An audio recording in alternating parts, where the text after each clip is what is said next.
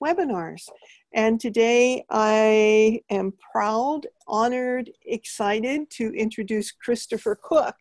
And I came to the charter maybe about a few weeks before Christopher came to the charter. And he was the first individual that I interacted with. And it was a very trying day that we had our first conference call. And we were having the call with a couple of Chris's students in his office at Western Connecticut State University. And I was here, I think I might have been at home on Bainbridge Island in the state of Washington. And we were talking about the possibility of Western Connecticut University becoming a compassionate university and going through some of the processes. And another student came into his office and said, there's been a shooting and you should turn on the TV. And the shooting was in the backyard practically of the university. And it was Sandy Hook and the horrible massacre that happened at Newtown. So that was the beginning of our relationship, and we have continued that in a number of different ways, and I think we're bonded together in the work that we've been doing. There's much to say about Christopher, and it would take much too much time in order to do that. But what we want to do is to really delve deep into his brand new book, The Compassion Achiever. But I should say that Christopher has been, I think, a mensch. You know, in Jewish tradition, there are 10 people who hold up the world. And so I kind of feel that Christopher is one of those people. Not only does he do work that involves his own areas of expertise at the university and beyond that, he is really our major mentor for compassionate universities and colleges, and he has helped so much with really starting at the ground level with some of the compassionate cities in the Northeast of the United States. And, you know, he looks like he's young, but he's really very, very old, and has had many lives. And some of those lives have included, you know, working in something that you might not even think that an educator would be involved in, as a security fellow at Harvard. He's really delved deeply into neuroscience along with education. And he worked in counterintelligence for the United States Army, all of that. And look at him, he looks like he's 10. But it's exciting to have him here, and we are really grateful that he's taking this time in between classes. So Christopher, I'm going to turn this over to you. Oh, thanks, Marilyn. Thanks for that great introduction. And for me, compassion is, I think, the linchpin of strong societies, strong communities, strong teams. And I think without compassion, you get weak societies, weak countries, weak communities, weak teams. And so to go into compassion and to dive into it from the neuroscientific side, from the social science side, is actually something that is literally, and I didn't know this until I was writing the book, that I've been thinking about and looking at ever since basically my high school days on up. So playing on teams, from football to being on a platoon team, if you will, in the military, to being on Wall Street. Compassion, for me, has been the key to drive success. And when I look at society, I think of how we misunderstand compassion as a group of people, whether it's in a classroom, whether it's in a community environment, or whether it's even national politics and even international politics. We completely misunderstand it. And the biggest thing we misunderstand is that it's kind of a symbol or a sign of weakness when really it's strength. And I think if you wanted to kind of see the power of the strength, I think you need to go back to Charles Darwin and what he said about compassion and how he looked at it as a key for evolutionary success. And that's where I learned a lot from my critics when I was first putting together this book and going out and giving talks, that when I would say the power of compassion leads to success, there was always inevitably someone there who was a Darwin fan, a Charles Darwin fan, and said, you know, survival of the fittest. And survival of the fittest means you have to put someone down in order to get on top, and it's a dog-eat-dog world. And I decided, you know what, I need to read all of Charles Darwin, because the Darwin I got was through either high school classes and or in college. And I realized it was the bumper sticker version of Darwin. And it never talked about compassion when I was in those classrooms. And when you sit down and read Darwin, especially The Descent of Man in chapters 2, 4, and 5, boy, do you get a sense of the power of compassion. Because basically he says this. He says, well, first off, he says that he never coined the term survival of the fittest. There's a guy named Spencer who did that. And the way that survival of the fittest is explained is actually incorrect, because Darwin argues this. He says that the species that will move up the evolutionary ladder the most efficiently and the most effectively is the species that will have the highest number of its members as, in his word, sympathetic. And Paul Ekman has shown that sympathetic means anything from altruism and empathy to compassion. That's Charles Darwin. And so when I'm thinking about writing a book, you got to go back to the place where everyone cites that compassion is a sign of weakness. And Darwin actually says the opposite. Compassion is the strength. It's the source of strength for any success. So, you know, the book is about explaining that, but also how to build compassion on an individual level. And it's basically a 4-step program. And Marilyn, is there something that you wanted me to go into on depth when it comes to the book? Yeah, I think it would be really wonderful if you would do some explanation and maybe even some practical applications that come out of the book. Sure. So for me, there's basically 4 steps to building compassion within ourselves and then across the community. And let's just make sure that we're all starting on the same page, if you will, when it comes to the definition of compassion. I define compassion as having 2 parts. So the first part is having a 360-degree holistic understanding of the problem or suffering of another. So you understand a problem, not just from one angle, not just from one perspective, but you have as many different multi-perspective understandings of that problem that's in front of you or that a person is going through. So that's the first part, a 360-degree holistic understanding. At least you try for it as best you can. And the second part is then you take action to address that problem and or suffering. So those are the 2 parts, an understanding and action. That's my definition of compassion. And so when I was breaking it down to, you know, how do you build up the compassion muscle? It's so important to success at all levels. I realized that you can't have compassion unless you're a good listener. And so I start with listening to learn. And let me just give you the 4 steps real quick, and then we can kind of go through each one. The acronym for my 4-step program is called LUCA, L-U-C-A. And LUCA basically means, in many different languages, bringer of light, which is really cool. And then it also, in science, it stands for the last universal common ancestor that all life on Earth originated from. And I think compassion is that one common value, virtue, verb that all of humanity shares. I think we're born with it. I believe that Rousseau, the author of the Social Contract, I believe what he wrote, that we are all born with natural compassion and we unlearn it through society. So the way we learn is by listening, right? Listening to learn. And that's the L in LUCA. And then the U is understand to know. Understand to know what you need to do in order to help someone.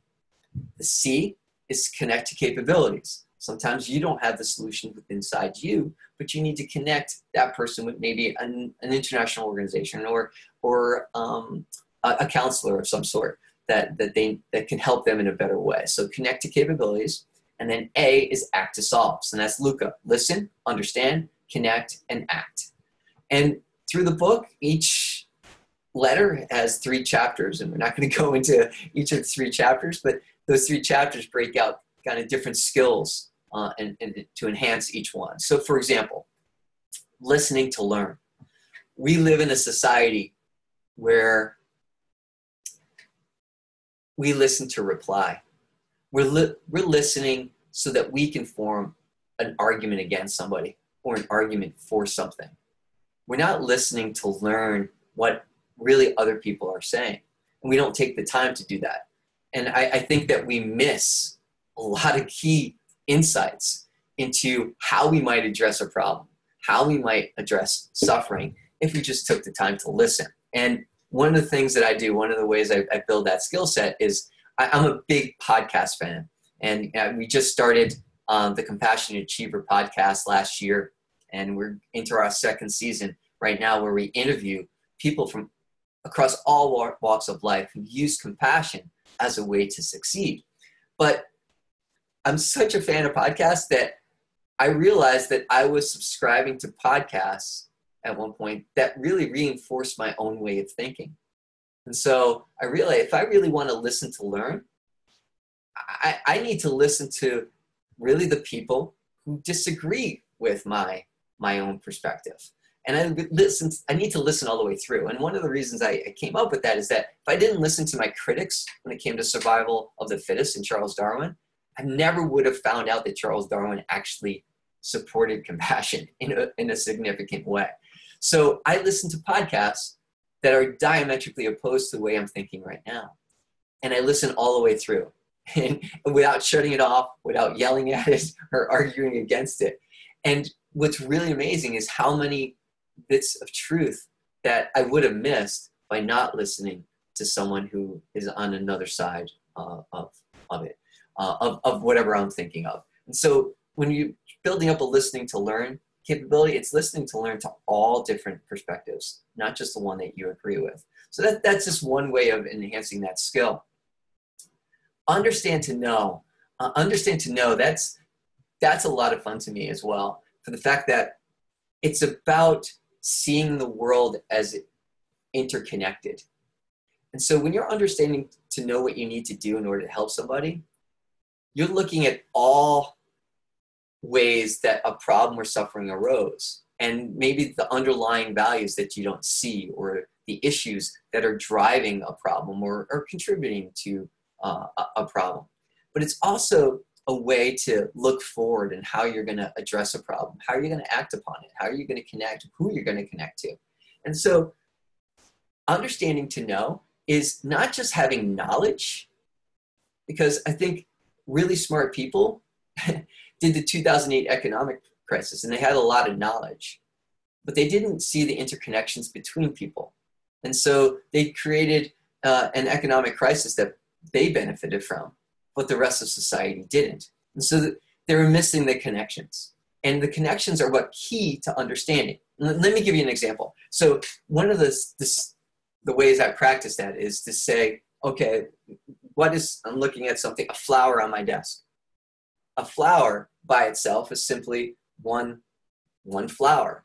But if you put flowers and connect them together, it changes that idea of a flower into a bouquet, right? And that bouquet has a different way of how people are looking at it. It's different than one flower. It's different than one rose. Having a bouquet gives you different smells. And those smells combined together give you a different smell than if they were just by themselves. And I think seeing how things connect, even similar things connect, and how they change the dynamic makes you understand that just by simply interconnecting something with something else, you get to see a solution, a way to move forward. You understand something better than you normally would. So it's really an understanding to know is about connecting the dots, if you will, with the knowledge that you do have.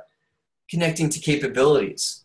A lot of that is about seeing multiple perspectives and even multiple identities, not just with other people, but for yourself. For example, we are all many different people at different times throughout even a given day. So this morning, for instance, this morning I started off, my youngest son was sick. I started off right when I woke up being a dad and taking care of him. But as I took care of him, I went and made coffee for my wife. I was also a husband. And I'm also, I'm owned by a pet basically too. So I'm a pet owner too, and taking care of our dog. But then coming here, I'm also a professor, right? And now I'm a colleague. I'm working with Marilyn. So we have these different roles that we partake every single day. And in those different roles, we also see the world differently, even though we may not acknowledge it consciously. Subconsciously, we do. And if we can tap into those multiple identities that we have in any given problem, we can connect to solutions or connect to capabilities that we might not normally have. And so in the book, I give an example. When I was a teenager, I was one of the few male babysitters in my town. And so for some of the families, when they had boys, they wanted to have a male babysitter. And I raked it in pretty good as a babysitter. But I remember one night the power going out. And the young baby that I was in charge of always had music that he fell asleep to, and I would put on a classical radio station. But obviously without the power, I didn't have that. And I also play guitar, and I was in a choir, and I happened to bring my guitar with me everywhere. I happened to have my guitar there, so I took out my guitar to solve the issue that was happening. The baby wasn't going to sleep. And I couldn't, as a babysitter, just turn on the radio. I had to become the musician. And it was probably my best performance ever, because that guy fell asleep right away after I took out the guitar. So we connect to capabilities. We find solutions to problems by also connecting to the different identities that we have. So, so Chris, can I just interrupt at this time, because you have a question from one of the participants that might fit here. And it said, how can we invade other countries when we cannot listen to them because we do not know their language or their real culture?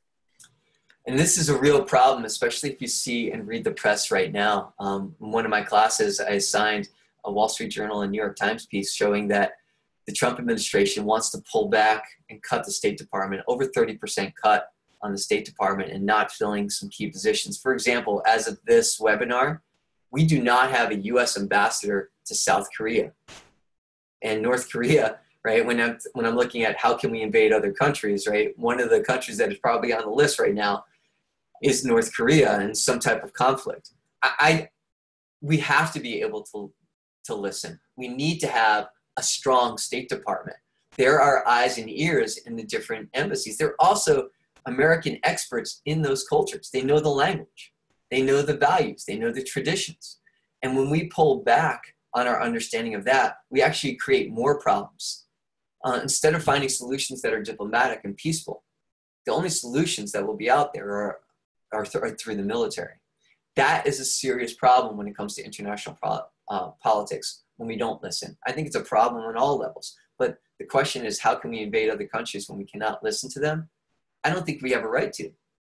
We also have this concept of sovereignty in the international arena that was established back it was 1648, that we as a world respect the borders of other countries, and we do need to listen to them. But in order to listen to them, we need to have that diplomatic corps up and going, so that we not only listen to them, we have this kind of understanding to know about them. We're not just looking at facts or figures or military missiles that they may have. We also need to know their intentions, their perspective on the world.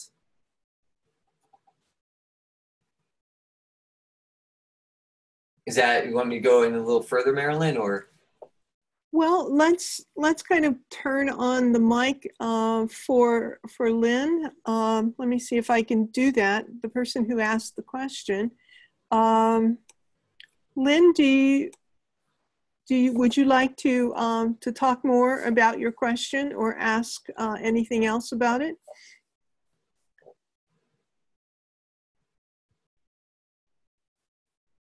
I turned your mic on, so I'm. Perhaps not. I see that she's still muted. Oh, is she? Yep. Wow. There she is. Oh, Hello. there she is. Yes, I'm just wondering what's your take on Christopher, that how we can okay, thank you for doing this. Michael Moore put a movie out, and people have these, cruxes against him, whatever. So they'll have these different blocks just in our culture alone. When he wrote his book and movie, Where to Invade Next, and yet it's nothing about military. It's about government policies that he went to other countries and show what we as Americans could do with invasion, as far as bringing in real democracy, new education, all kinds of beautiful projects and programs in different cultures that would be so compassionate that we'd be adding the development of compassion at a level of interconnected for world healing and peace. And these are government policies from these countries and he says, we started them, like the Norway. Have you seen that movie? No, I have not. Yeah. It's so critical because the compassion levels of education and understanding for children, for cap and trade on large free markets, what he does with the Norway, it makes you cry that the restorative justice in Norway is so phenomenal. And then he goes into no more arrests in Portugal. They don't arrest. In 2000, they quit arresting for drugs, their drug policy. They do healing, alternative, modalities for healing for all these different addictions and mental health problems. And then they, give them jobs, not jails. And it just goes on and on. Yet even that block, that our government will not get that out to the political groups, like political science groups, and show it and have it shown that these are government policies so needed on a people's platform for building compassion and healing and world healing peace. And it's blocked even here. They want to block net neutrality. Right. Sorry. Okay. Right. No, I love your passion, without a doubt. But it does start, at the most basic level, and I mean the most basic level with all of us individually. I truly believe in the power of, what Mother Teresa said, that one act of kindness can act as a ripple throughout, but also one act of teaching how to ask better questions. See, when I'm thinking of the Nordic countries, when I think of, Norway and Finland and my father's home country of Estonia and the Baltics, what's really interesting is about the different types of education too, Lynn, right, that go literally from the ground up, from pre-K all the way up. Yeah. It's not filling in little bubbles on a multiple choice sheet. It's about asking better questions. It's about an understanding. It's that understanding to know, right? That we test kids here on basic knowledge. That's what multiple choice exams are. And that's what these standardized testing really is. It's basic knowledge, not an understanding. It's not putting together the different pieces of knowledge in order to get a more holistic viewpoint, a better understanding, a 360-degree understanding. So in those countries, you have an emphasis on education that is inclusive, that includes social and emotional learning, not separates it from the everyday, learning. It's part of learning. It's ingrained. It's woven into the fabric of education. We have backed out of that. We don't do that. We put so much emphasis on standardized testing that understanding has taken a back seat. And I think it was by accident, and it's a byproduct of the way we run our education system. But when you have to find ways to get social emotional learning in to an everyday school, that's a problem. I think it takes away that act of compassion, right? Our kids on the playground what do they play? They play games like King of the Hill, where you push other kids down so that you can stay on top, right? And a lot of parents are having to do two jobs, so they're not home on the social emotional learning side. But when I think of Finland and I think of Estonia and I think of Norway, it's woven into the fabric of who they are, and we need to get back to doing that. So how do you feel about the possibility of these new education, teaching, training, opening centers instead of, a friend of mine, well, she just retired, a judge, said that we could actually take the jails and take 90% of the jails and the bases, military bases and what have you, and prisons, and 90% and shift them over for housing the homeless, tiny houses, and remodeling programs and teaching training centers. And then also to the churches, shouldn't they be opened up and be areas where people can come in, be taught heart and soul, heart math classes and soul projects and programs and who they really are? Then you network them, and they know some people aren't even here for they're not really even here for people. They're actually here for animals, and even some of them for certain kinds to help them, or water, air, they'll know. And if, we could start those kind of new job creations, instead of teaching people war, militarized policing, and, we could actually have people in communities saying, yeah, this person's really getting whacked out, they need healing, and take them into the churches. Shouldn't they be set up as Christ-centered churches, especially even the other churches? If they united, if all the churches unite in spiritual groups and do more of seeing and more of the healing work, like hands-on healing process programs. They're in Harvard Medical, they're happening in NASA. We should be teaching and training hands-on healing and soul work instead of, and heart and soul work instead of all these drugging and jailing and killing process programs of violence. Yeah, well, there's a lot in there, Lynn, that I have to parse out. Compassion. Well, to me, that's the line, and so first off, there has to be a reinvestment in human capital, right? And the economists call human beings human capital, right? So let's just go with the economist term. We need to have a reinvestment in that. Instead, we're having investments in our military increases, right? Right. And so there needs to be a policy change that reinvests into the strength of the United States. That's its people, right? We need that. I think you're absolutely right, but we've been going in the opposite direction lately.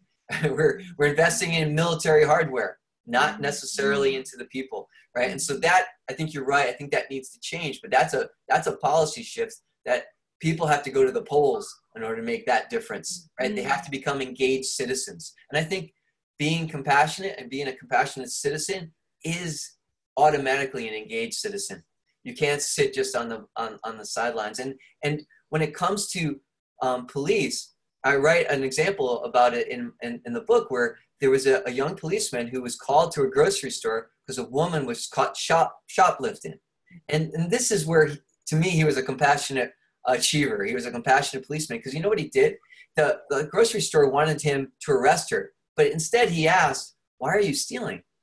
And she said, "I have 3 grandchildren at home and we don't have food." So he said, if I take you there, can you show me?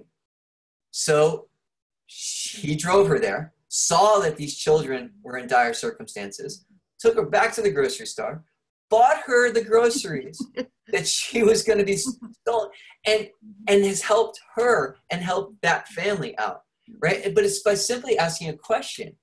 Why? Instead of putting on the cuffs, he put on his questioning, right? And so he got to understand, to know what was needed to do and help to resolve the problem. So there's someone who didn't get a jail time, someone who didn't get separated from her grandkids, who can stay in their lives. And there's a policeman who actually, took a constructive step to make all that happen. So it goes back to starting with us on an individual as a professor, as a police officer, whatever we are, and showing that line of compassion, showing that kindness. But it also demands us to become active in our, not just national politics, but local and state politics as well. And when I think of churches, when you brought up churches, you know, someone's asked me, what am I, right? Because I was raised Catholic. But recently, I was told that I should find another parish because I stood up for same-sex marriage. And love is love to me. And Jesus, in my perspective, Jesus had love. He did not marginalize anybody. He accepted everybody. And he taught us that love is love. And so someone's asked me, what am I? I said, I'm a stoically Buddhist Catholic. Right? I weave different strands of thought together, but I draw the line with compassion. If something that I do hurts somebody else, it's wrong.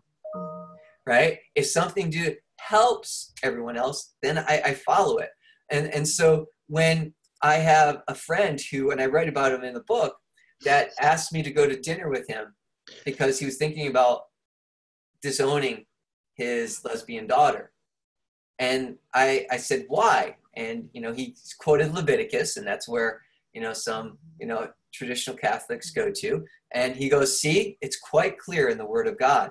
And I said, you're right. And I said, but why aren't you following the quite clear words of God in other parts of Leviticus? And he goes, what do you mean?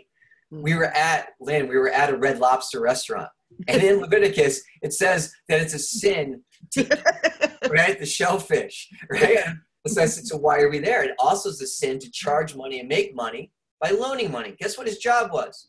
A bank manager, right? And it says in Leviticus not to make money by selling food. What are grocery stores? So we pick and choose what we want to follow. And so he asked me, he goes, how do you pick and choose? Simple. By compassion, because I think that's what Jesus did. He did his actions by compassion. And I think we've forgotten that in some churches, right? They see a distinction, an exclusion rather than inclusion. And to me, I don't think that's a church. I think that's doing something else. I think that's indoctrination, right? And that happens in education, and it happens in religious life, and it happens in all life. And I think we need to learn how to achieve, how to succeed in this world by following compassion. And compassion is in every religion, and it predates religion. No religion owns compassion, right? But it is part of humanity. And I think Dr. Tanya Singer in Germany has shown how it's a part of our neuroscience. It's a part of who we are as human beings. And I think in society, Lynn, and some of your points, we've unlearned it, as Rousseau, Jean-Jacques Rousseau had said. Do you know about the development of nurturing, caring community coalitions? No, I've heard of them, but I haven't been a part of that. They're just really awesome. It's sort of a precursor for what I see as cities of enlightenment or compassion and peace and green jobs. But they actually have a application form that actually reaches out to be used in the schools and throughout the communities and this one that we have is set up for reaching out to the county-wide programs. And we have in our county, there's only like 65,000 people, and we have 637 501c3s. So, you know, and they're charities, right, so to speak, or nonprofits that are, okay, so then we also have these businesses that need single payer in through our systems. So we really need the single payer. And I've been trying to get so that the small businesses can create more small businesses and apprentice programs for people, right? But we need to get single payer through our country. Then the other one is the co-ops, the ability to build new co-ops. So if we have heart and soul community services with a basic guaranteed income, with single payer for everyone, we can have new co-ops, new small businesses, and we can develop the outreach, which we already have for volunteers, but they're paid to volunteer at a heart and soul level instead of going to war, instead of being taught and trained more violence and militarized policing, you know, and more killing. And, you know, the armed force services have gotten out of hand. You know, it's wrong. We just can't be teaching and training and going that direction. And the poor people are still being coerced. So I'm really pleased that you're coming forward to speak up on this. Thank you so much. Oh, thank you. I was going to just say, Lynn, if you could use the chat box, and if you wanted to direct people to some of the organizations that you were talking about, that would be great. And I just wanted to let Christopher know that you just have about 20 minutes to go. So if you want to continue along the line of, you know, getting us through the steps of Luca, that would be great. Okay, well, and we were almost there, right? So we did listening to learn, understand to know, connect to capabilities, and finally is act to solve, right? Is actually getting out there and doing something for solving that problem or addressing the suffering. And one of the kind of paradoxical ways I want to highlight, because I get to it in the book, but you know, it's also fun to have a discussion about it, I think too, is the act of non-doing. And I was able to, I was fortunate enough here to host Lema Bowie, Nobel Peace Prize laureate, here on campus. And she was able to spend 2.5 days with our students and high school students throughout the area.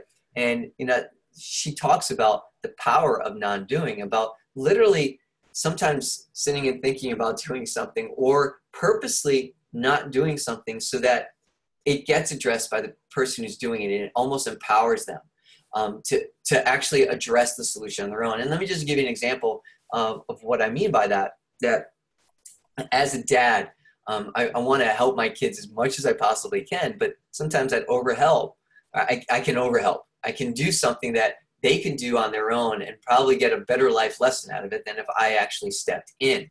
And so my oldest son had some significant medical issues when he was younger, and he his oxygen levels were quite low. They were hovering anywhere between 80 to 85%. So his breathing was very labored in and out.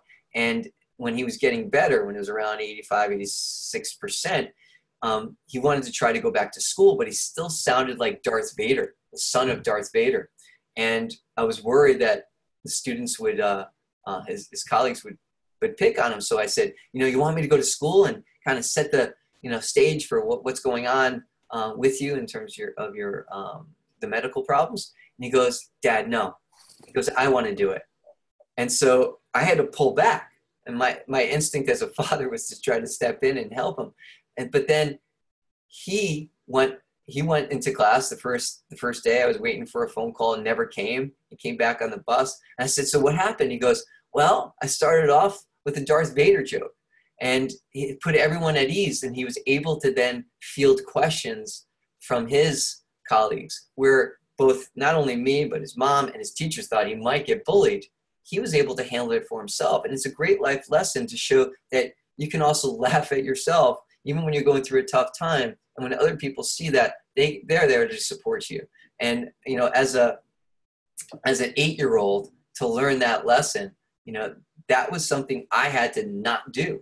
I had to step back to allow it to happen. And so he was able to solve his problem by himself. So the act to solve sometimes includes the act of not doing.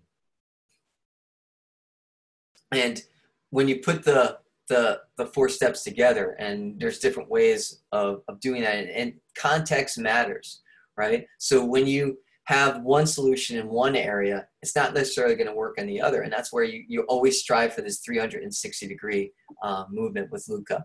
And the models, compassionate achievers, are all around us. And even in economics, I think that one of the areas where I found that compassion had the most return, the highest dividends, is actually in the business world, and seeing examples of that throughout life. You have Target, You have General Mills, who woven compassion and mindfulness into their workplaces. And when they did that, they saw increases in their profit. And the basics are, there are really a lot of different reasons for it, but think about working in a place where compassion is running free, is running rampant, right? People don't want to leave a place like that. So you have low employee turnover. That means lower costs in retraining. That means you don't have to go out and advertise for positions. People stay. People want to enhance it. They want to enhance their jobs. And neuroscientifically, when you're working in a place where compassion is running free, we now know through neuroscience, right, that compassion, and when you think compassionately, you release the peptide hormone called oxytocin. And oxytocin is that kind of hug, that warm feeling you get. But more importantly, it releases and activates two neurotransmitters called dopamine and serotonin. Dopamine is that high reward that you're psyched about. For me, when I see my wife, I get a dopamine high, or when I drink chocolate milk, I get a dopamine high. And then serotonin is that calming neurotransmitter. And so think about a workplace that people are feeling optimistic and hopeful and high, and also calm at the same time. It's a place that ideas and innovation are going to also run rampant because they're willing to take a risk. They're willing to become innovative. They're willing to ask questions that can move a business forward. So really, I don't care what position you are or where you're located. It could be in the economics, it could be in academia, but even in counterintelligence. I was able to sit down. I was a low-level counterintelligence agent during the Cold War, but the gentleman I was able to interview for the book, we all know him as M in James Bond movies, but we called him C. He was the chief of MI6. And I was able to ask him about my anecdotal experience when it came to compassion in counterintelligence. So even in counterintelligence, it matters. Because he said this. He said, the most successful agents were the most compassionate agents. The least successful were the uncompassionate ones. And he said, the reason for that is that compassionate agents are able to cultivate sources, are able to cultivate trust so that they get more information from their sources. And when you have, he said this, and he was allowed me to quote this, he says, when you have people who are promoting what you Americans called enhanced interrogation, which is a fancy way of saying torture, he says when you have people who are for that, for enhanced interrogation, you get the information you want, not the information you need. So even in military, even in the counterintelligence realm, compassion leads to bigger, broader, wider success. So from economics to academics to learning to counterintel, compassion is the key for driving success forward.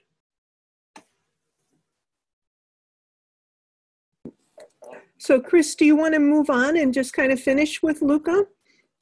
Sure. It was act to solve. To sum it all up, Luca is listen to learn.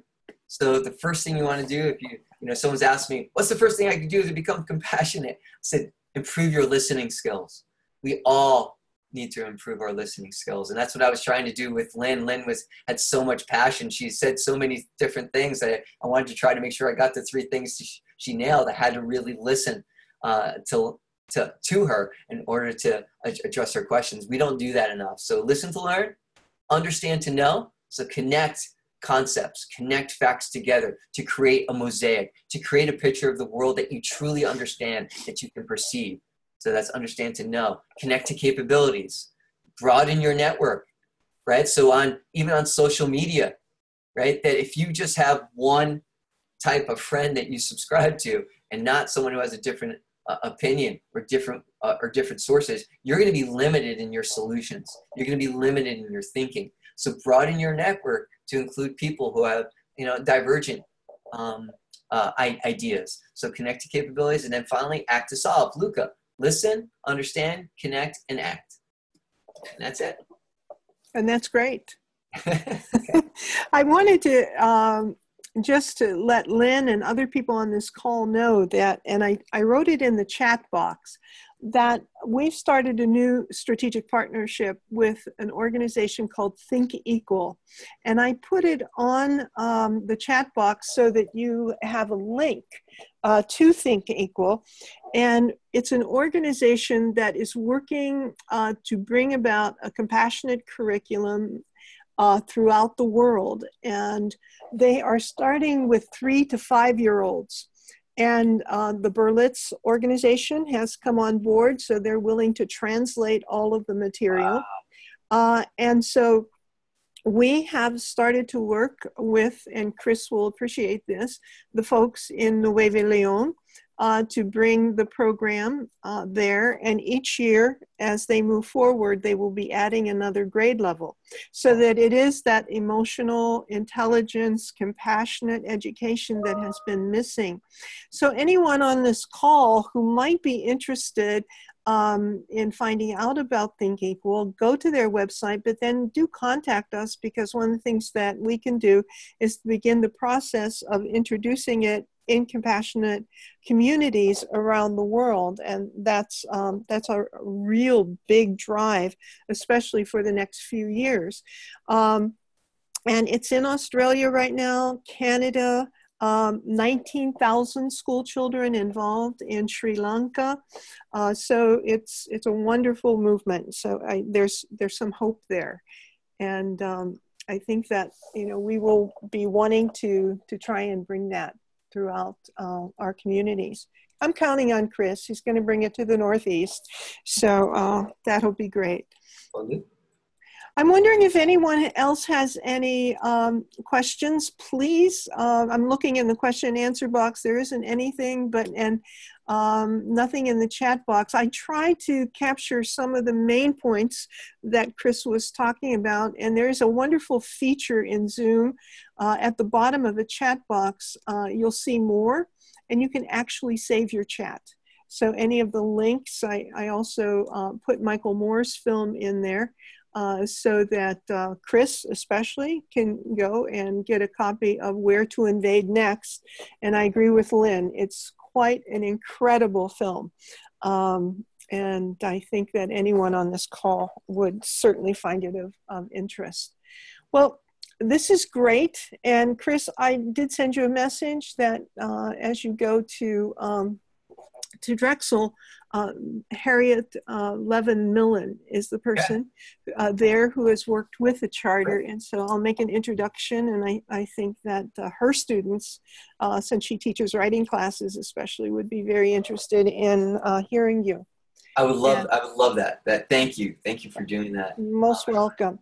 So thanks everyone. And I think we do have another webinar before the end of the year. It's with the 3 amigos. And they are always very, very entertaining. A rabbi, an imam, and a Christian minister. So they have good things to say in a great way. So check the homepage of the charter for that link.